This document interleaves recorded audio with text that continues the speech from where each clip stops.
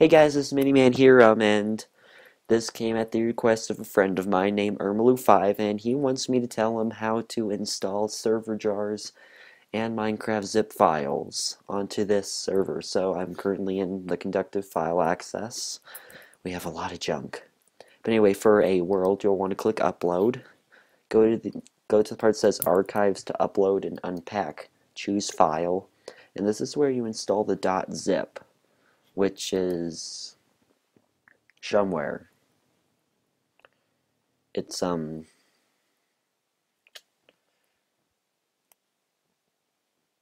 I'm derping. It's right there. Choose.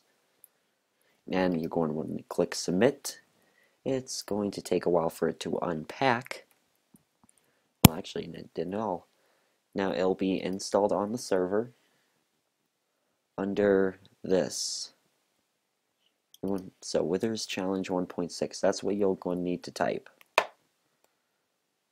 This is right. Yeah, that's the one. And Withers. Okay. Well, at least now we know it's just Withers Challenge 1.6.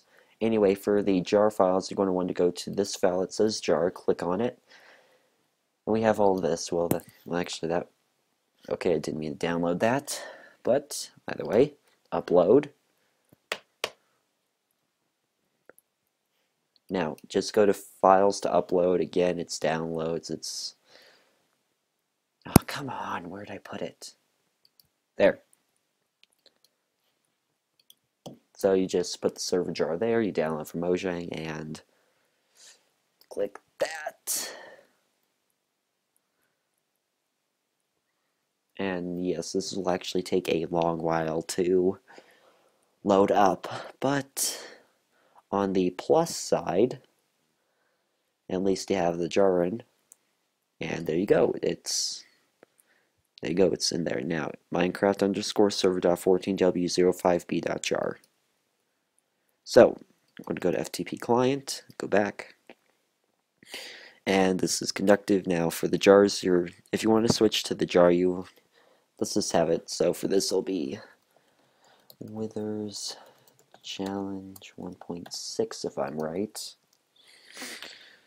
And that'll be the world it'll load up in the files. If there isn't a world named that, it will create a world called that.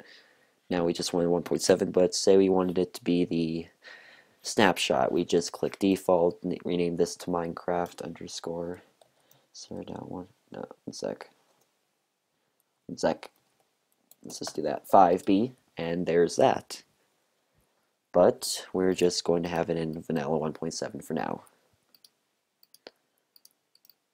And that's how you install jars and maps onto the into any FadeHost server, and how to put them, like how to change worlds and jar files for those who don't know.